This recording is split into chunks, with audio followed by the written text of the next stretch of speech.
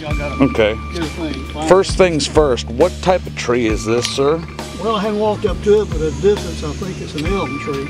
An elm tree. I can verify it for you when we get out there.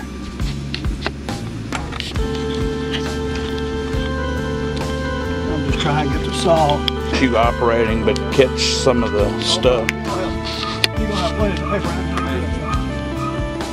You're gonna have plenty of time. Now, folks, you know I'm typically a tree hugger, and this is a beautiful elm tree, but a man's property is a man's property, you know? And, We're going to take this dead tree down because okay. It's making a hazard in the backyard. Is it making a hazard? Limbs are falling. Yes. Yeah. And we'll make sure nobody gets hurt by walking over. Oh, I thought that was the tree. This is the tree. Oh, wow.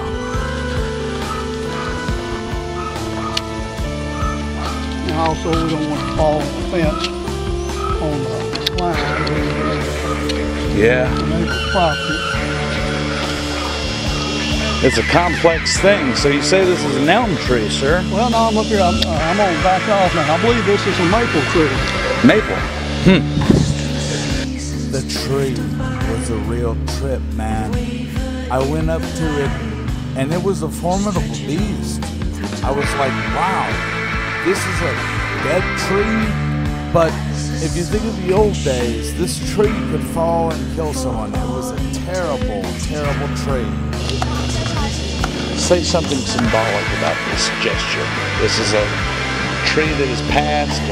Jerry, you're doing a good job. I'm coming over here to help my son-in-law get this tree down in the backyard. It's got to be taken down because it's dead. We've already got limbs that are falling over here, and if we don't take it down, fall over here and push this fence down. Now, you know, we go over and hit the swimming pool, so we're just taking the tree down.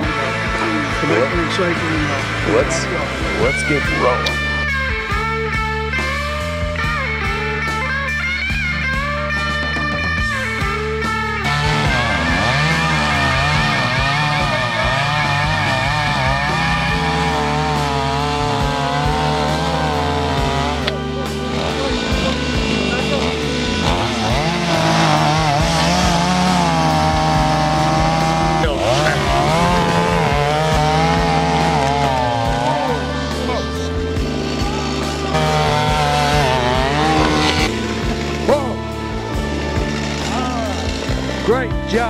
Great job, round of applause, round of applause.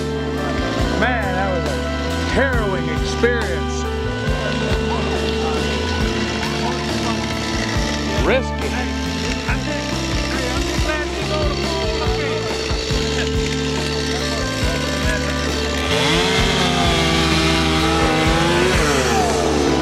The heart's rotted out, ain't it?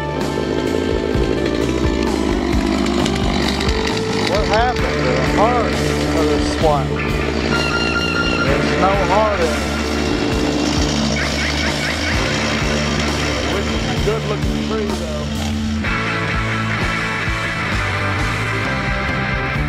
Looking at the rotten heart of the tree, I saw a symbolism of the world, and I felt like people lie so much. They do things so cavalier, and the way they treat people is just evil. Why would you treat someone like that? And to me, it kind of symbolizes getting those evil people out, you know, separating that wheat from the chaff. You know, you just kind of gotta sort through the bullshit and go through case by case without, you know, bias, because there's a lot of people trying to report out there about what's going on and what isn't going on, but it don't take a blind man to see what's really going on and what's really hanging and what's really dangling and what's fitting to get cut off. and what's got a rotten heart, and he's got a corroded soul, and is going down to the very roots. The very roots is what you stand for. You give a damn about your country. You give a damn about your flag. I give a damn about my flag. All right, Brandon, Terry Tyler cares about his flag. Oh, and you know he believes in Jesus Christ. He's a great man. You had better believe in Terry Tyler. He's a good guy. He's a good guy. These are good cats here too. We're just looking at, you know, sometimes you get a lot of bark. You get a lot of chaff. And you just kind of gotta chop it up, you know. Sometimes you gotta bundle it, and then sometimes when you bundle it right, you gotta burn it. And when you burn it, you know, you gotta burn it with that extra special feeling of pride.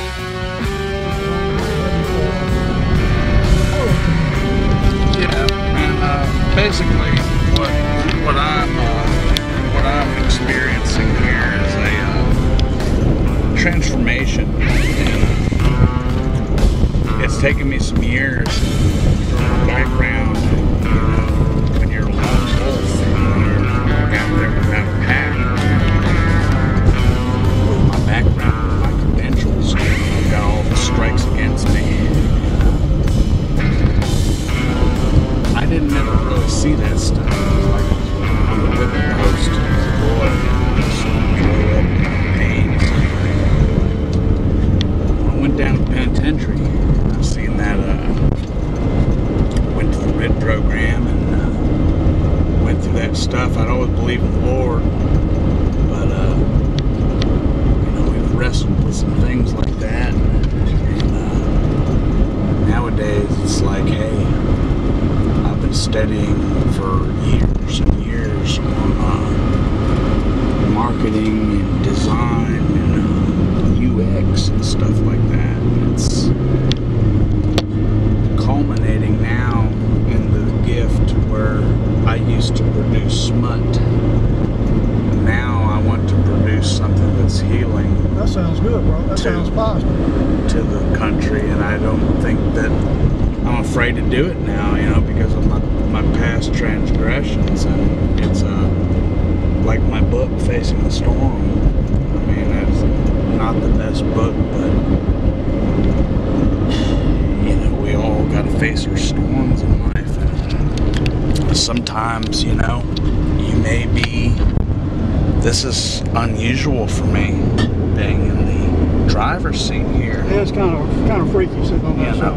Drinking, but it's symbolic, and I think that there's a lot of symbolism in life that if people just would take the time to look and see, it's a really good world, and